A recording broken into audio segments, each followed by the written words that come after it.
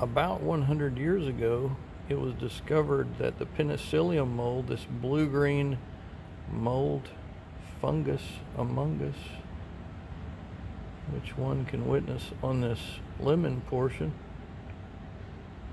this was what gave rise to modern-day antibiotics. It was discovered that this mold growing in a petri dish would inhibit bacterial growth. This was actually on